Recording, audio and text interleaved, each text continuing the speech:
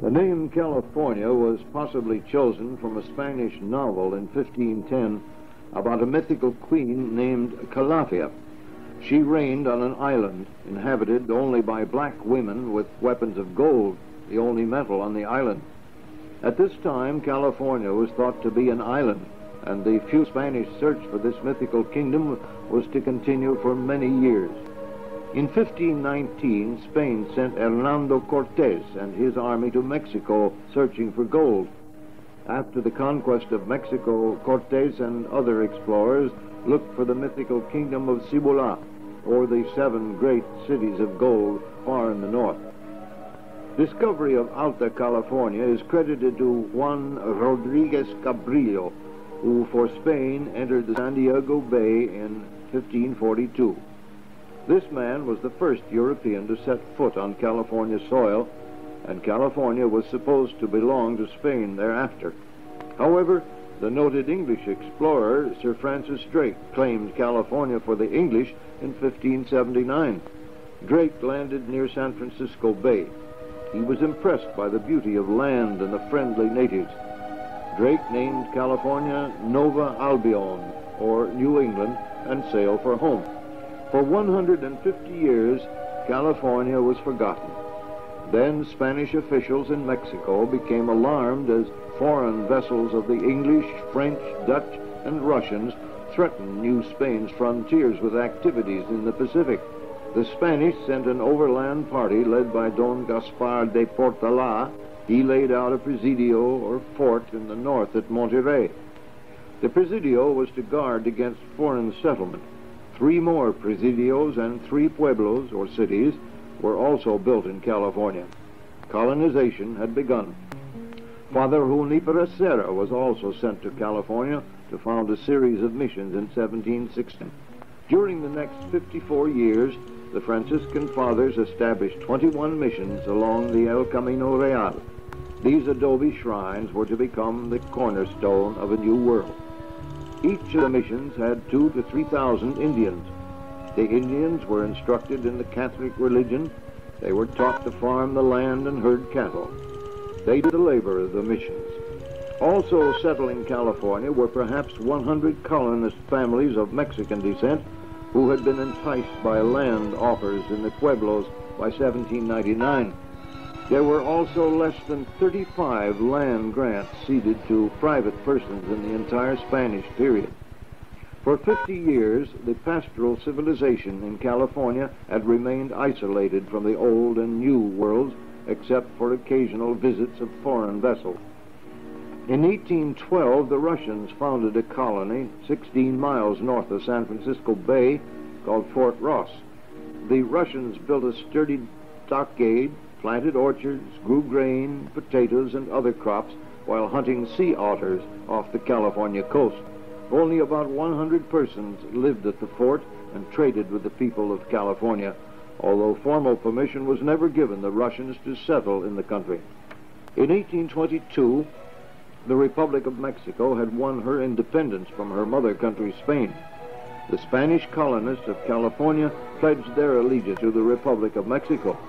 The Mexican Constitution of 1824 set up a new federal form of government. By 1833, the new government of Mexico turned the California mission lands from the church to private property.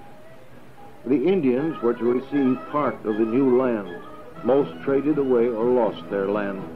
Many Indians worked on ranches and others returned to the mountains and valleys from where they had come, and by 1846, 600 private land grants were sold by the Mexican governors or given to rancheros, the first people to be called Californianos.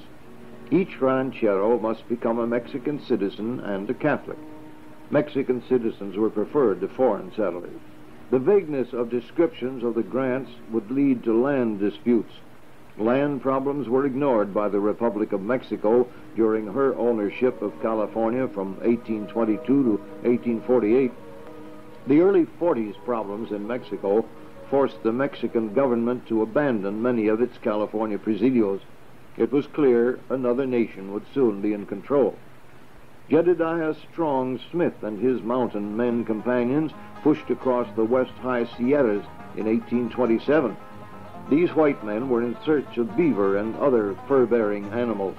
They were followed by other Americans moving west, looking for better climates and farmlands. Many settled in California. John A. Sutter landed in San Francisco in 1839. He visited Governor Juan Alvarado, Mexican governor of California, to buy rich farmlands in the Indian wilderness of Sacramento Valley. Sutter was given 55,000 acres where the American and Sacramento rivers meet in order to stop foreign settlers from moving in. Here Sutter could ship products down the river to the fine harbor in San Francisco. The valley was on one of the main trails overland from the east to the west coast. Sutter founded a fort, plowed and planted his fields, bought cattle and sheep. The Indians living nearby worked for Sutter as needed in the fields and as soldiers, along with the white men. Adobe bricks for walls and buildings were drying in the sun. Slowly, walls began to rise, 2 feet thick and 18 feet high. Sutter brought equipment from the Russian Fort Ross as they withdrew when the sea otters were depleted in California waters. He purchased lumber, iron tools, a boat, and cannons. By 1841, the fort was completed with cannons in place. Sutter had a main building in the center of the fort, which contained his living quarters. Along the inner walls were located a tannery, quarters for soldiers, a gunsmith shop, a kitchen, equipment for farming, vaqueros' quarters, Mexican cowhands' quarters, and rooms for overland travelers. The first emigrants to find their way to Sutter's fort were John C. Fremont, his guide Kit Carson, and his exploring party. Fremont would chart trails and publicize routes that attracted more overland travelers to the west. His role of explorer changed to soldier as Mexico lost her faltering grasp on California. A revolution overthrew the Mexican government. Vying for power and control were the new Mexican government, the United States, the Californians, and the Mexican settlers. President Polk offered to buy the California territory, but the new government refused. A group of revolting Yankees, mostly hunters and trappers, settled in the Sacramento Valley and seized the northernmost Mexican outpost at Sonoma on June 14, 1846, proclaiming it the California Republic. Fremont, leader for the United States, would not allow them to fly the stars and stripes. The Yankees raised this crudely made emblem on a flagpole in the plaza. The bear, strongest animal in California, stands his ground always, and as long as the stars shine, we stand for the cause. Many years later, the famous bear flag was adopted, the official state emblem. The Americans at Sonoma had not heard that the United States was at war with Mexico. Sutter's fort, the northern capital of Monterrey, Yerba Buena, or San Francisco, San Jose, and San Juan Bautista would all be in American hands by August, as northern Mexican Californians favorably transferred their allegiance to the United States. Not a shot was fired. The Southern Californians had closer ties with Mexico and remained loyal to their home government. Clashes occurred with the heaviest casualties in the Battle of San Pascual Valley, San Diego.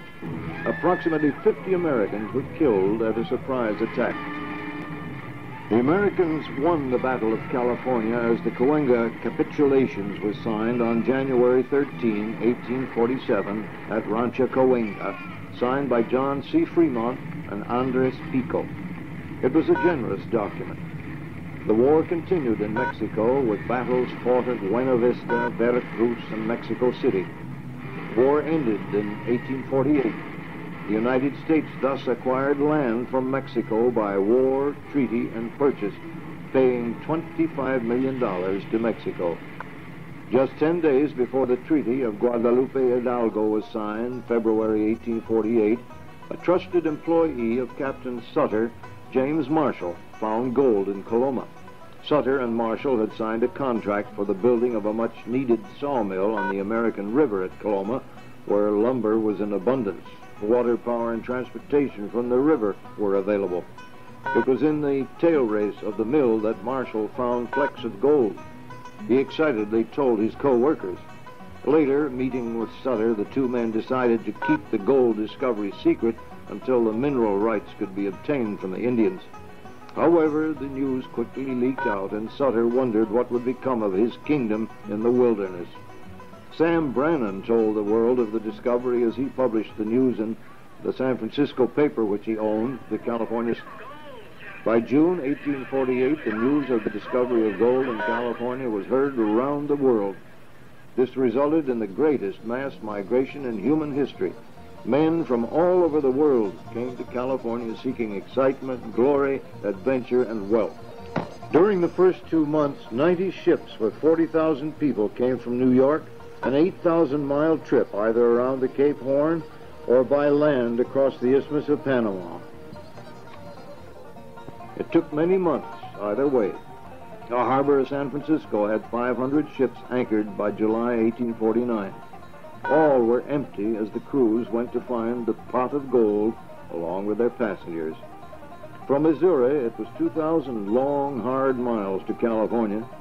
50,000 immigrants came overland in 1849. Covered wagons crossed the plains, mountains, and deserts. When the prospectors, some with their families, arrived, they had hardly settled in their new way of life before staking their claims at the mill site in Coloma. The prospectors used crude sluice boxes and pans in their search for gold. Nearly $10 million was taken from the American River in 1849. Within a year, Coloma was built up. Sutter lost his land at Coloma and his fort, as no one would work while gold could be picked from the streams. Sutter's eldest son, John A. Sutter, Jr., arrived from Switzerland in 1848. The elder Sutter would transfer his holdings to his son, who had the downtown Sacramento area surveyed, subdivided into lots, and sold them. Sacramento was soon developed into a busy city as the miners' supply center, and again the river played an important part in California history. Sacramento became capital of California in 1854. Currently, the Embarcadero, or waterfront, is being reconstructed. A party of men from a frontier post in Sacramento River area started down the foothills for Sutter's Mill. The first night out, they camped by a stream known as Auburn Ravine. Claude Chana, organizer of the party, tried the gravel for gold, and his first pan found 3 sizable nuggets. This was enough for the 4 Frenchmen and 25 Indians. They pitched their tents and started mining operations. The Auburn strike was one of the richest in the world. One miner took $16,000 from 5 carloads of dirt. Auburn's relic of the past includes the old Chinese house dating back to 1855. It was in this area that the worst fire broke out, and most of Auburn was destroyed in 1 hour and 25 minutes, including the old mercantile building. Other sites include the firehouse, the site of Wells Fargo office, and Hollenbeck Bank. Here stands the first permanent post office, still in use since 1851. By the summer of 1849, gold was discovered in the area of Deer Creek Dry Diggings, now known as Nevada City. Deer Creek was one of the richest mining regions in the state. Over $378 million worth of gold was recovered from this area. Gold was not Nevada City's only claim to fame. James Ott, in 1859, in his assay office on Main Street, small building on the right, tested the ore samples that determined the fabulous Comstock silver lode and started the rush to Virginia City in Nevada. George Hearst sold interest in the Lecompton mines here and joined the stampede to Washoe Territory, where he made his fortune. Many fires plagued Nevada City also. For that reason, fire stations became prominent. Stations are shown on the left. This is a typical house of those built in the early 1850s. This home, with its Victorian architecture, interior as shown in the bedroom, kitchen, was from later years. Columbia, gem of the southern mines, had $87 million of gold taken from its mines. It was first called Hildreth Diggins for 2 prospectors who found gold in 1850.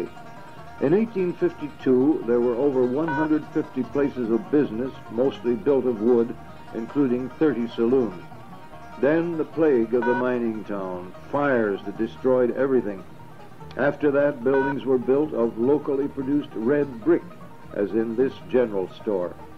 Again and again, fire struck.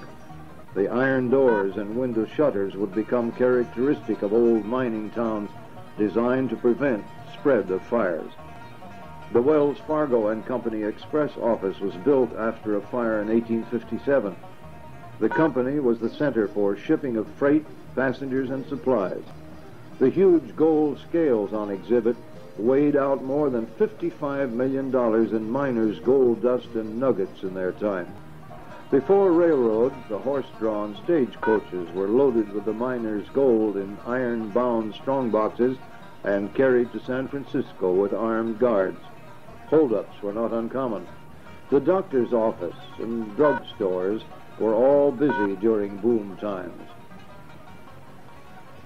Hangtown now becomes known as Placerville. In 1849, among the largest mining camps. First called Old Dry Diggins, Placerville was situated along the immigrant trail that led from Carson Pass to Sacramento. Floggings and hangings were a common form of justice of the time. Several hangings were conducted at this site near the center of town called Elsner Hay Yard from a large oak tree growing where this building now stands, and the town became known as Hangtown. Telegraph lines tied Placerville with San Francisco in 1853, and in 1860 came the famous Pony Express and its famous mail couriers. The express riders braved hostile weather, terrain, and Indians, riding in relays from St. Joseph, Missouri to Sacramento. The Pony Express lasted only a year and a half, but it captured the imagination of the country, and pony riders became enduring heroes of the Old West. Local diggings played out in Placerville, but in 1859, with the Comstock silver strike, life boomed again. This time the city became a major freight and stage stop for the thousands that migrated to and from Lake Tahoe and Virginia City, Nevada. Also the overland stage, which climbed to 6,225 feet to Lake Tahoe and then dropped down to Virginia City, Nevada. When the Comstock silver lode was discovered in 1859, Virginia City, Nevada was to become the most incredible boom town in the far west. This town was to become a major supplier of money needed for the construction of San Francisco and is tied closely to the growth of California. Virginia City boasted of its fine schools and churches. Its elaborate homes included that of silver tycoon John Mackay. Mark Twain worked as a reporter for this newspaper, the Territorial Enterprise. The town grew to a population approaching 25,000, with store buildings lining the main street. Along on a side street is the Miners' Union Hall, the first in Nevada. A view of Virginia City from its vast cemetery tells of Virginia City's fabulous past. With the meeting of construction crews of the Union Pacific and Central Pacific Railways at Promontory Point in Utah, California's isolation ended forever. The driving of the Golden Spike marked the beginning of modern times. Another exciting era in California's history was as she became the 31st state, as the 31st Congress voted her in. California's state capital was completed in 1874. Her state seal and coat of arms was adopted in 1849, with the goddess of wisdom, Minerva, the grizzly bear, strongest animal in California, the miner, and ships of exploration and commerce. The state flag was adopted in 1911, first raised at Sonoma on June 14, 1846 by a group of Americans in revolt against Mexican authority. California's state flower was adopted in 1903. The golden poppy once grew in great profusion throughout California, and the flaming glow it lent to the hills could be seen from far out at sea. Some Indians believed that the gold the white men dug from the earth was really layer upon layer of golden poppy petals driven deep into the soil by the rain.